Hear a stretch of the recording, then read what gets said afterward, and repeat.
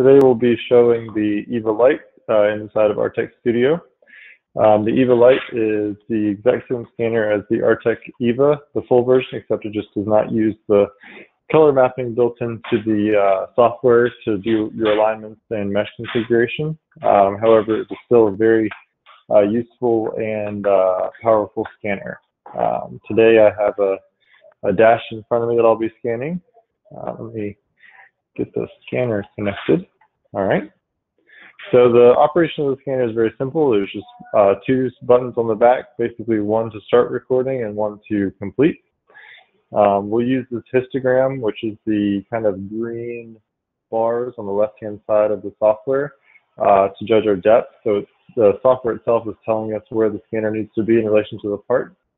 As you can see, I sort of have a dash from a vehicle just to show you some of the probably some of the best scanning capabilities of this with organic objects, and we'll just start scanning. You can see as I start scanning, it basically builds a 3D model of the part. It kind of like 3D spray painting. This part is about 3 feet wide and about a foot and a half tall, just to give you an idea of scale. However, the scanner can very easily scan up to really up to the limits of your software. However, within reason, I would say 8 to 12 feet would be your upper limits of one single scan. But again, that may be limited by your computer. And for smaller parts, I would say that in the 6-inch range, if you're not looking for a whole lot of detail, that would probably be the smaller end. So we'll get one scan. I'm going to leave a little bit off of it, just so I can scan it again and show you some of the alignment techniques if you don't get the whole part in one. So with that first scan done, we'll just simply begin the second scan. This would be maybe a continuation of a part, or if you needed to kind of change your scanning setup or move around a little bit, just get in a better position for scanning. I'll come around and scan this side of the piece. That way we can scan a completed part. All right.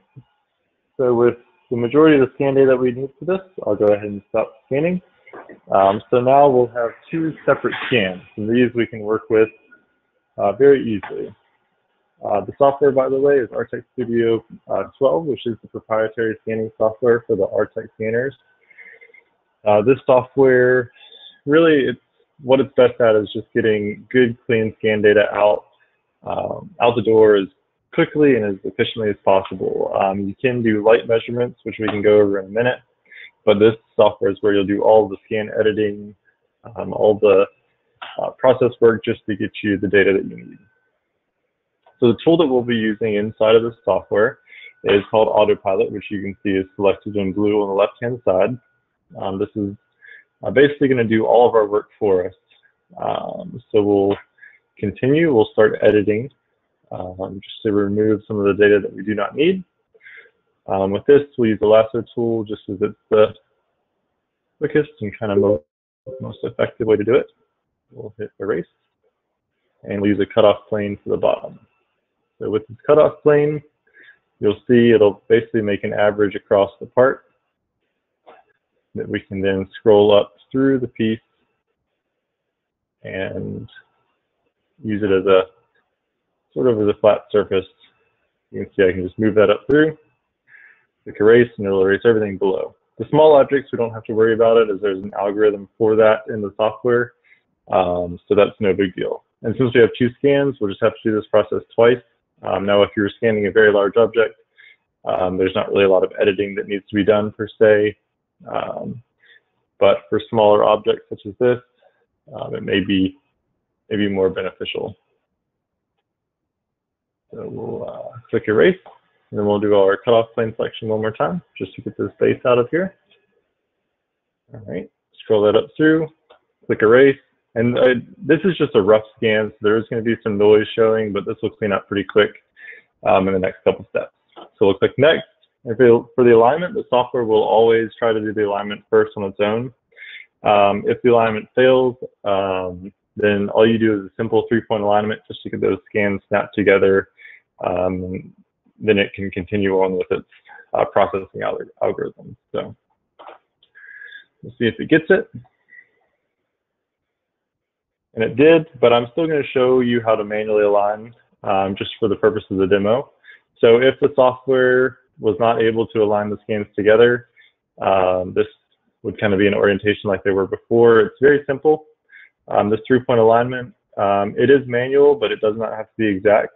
The nice thing about this alignment is that you can just use just kind of similar geometry, but it doesn't have to be perfect just to get it together. So what this does, that happens kind of quick. Unfortunately, I can't really walk through that one just because it's so, or talk through that one because it's so quick, but it aligns the points together. Then once the points are close together, it'll snap and mesh together. That's why the points don't have to be exact. They just have to be close. So we'll click next, and this will do our model creation. There are these 6 preset steps that it'll do for us. You used to have to do all these manually, but it's basically just giving you the cleanest STL file possible. So right after this fusion step, we'll have our model that we can look through. And this will be the 2 scans that we had originally taken, and they will be together combined into one that you can export as an STL. So here's the fusion. It'll do that last filter to get rid of the small objects that were flying around if you saw it for just a second.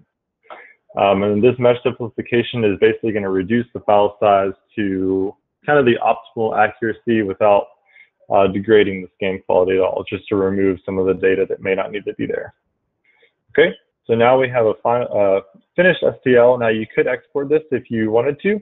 However, there are a couple other cleanup options. The first you may notice is kind of this edge. Because it is just a raw edge that I was scanning on, the best way to fix that is actually this edges tool, which is under fix holes. And you can select all the edges. Let me deselect all, select all, and then smooth. And what this will do, it'll just basically make a nice clean edge for you. It'll reduce a lot of the noise, and you can run this algorithm a couple of times to run the strength up, and it'll basically refine the edge. And that's really just for kind of light cleanup. It's not necessary, but it can make it a little bit nicer when you're just doing some of your modeling. So we'll click apply to get out of that tool with it cleaned up a little bit. If you have any holes left, like these, you can go to this fix holes option again. And with these 2 holes, I can very easily fill them. And you can see it kind of leaves an average, and you really can't tell that the holes were even there.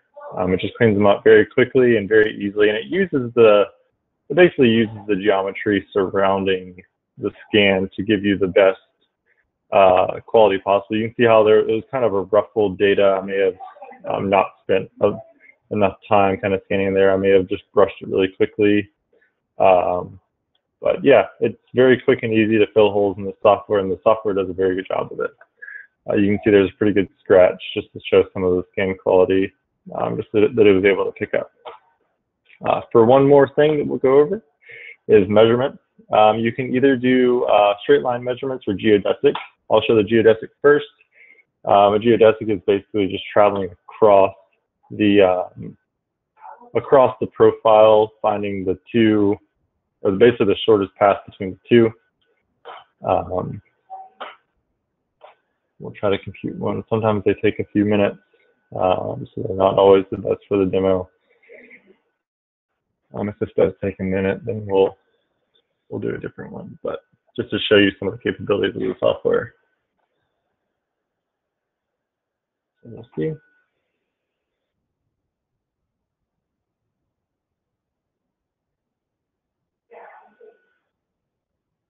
These geodesic measurements take a lot of resources from the computer, so sometimes they take a minute.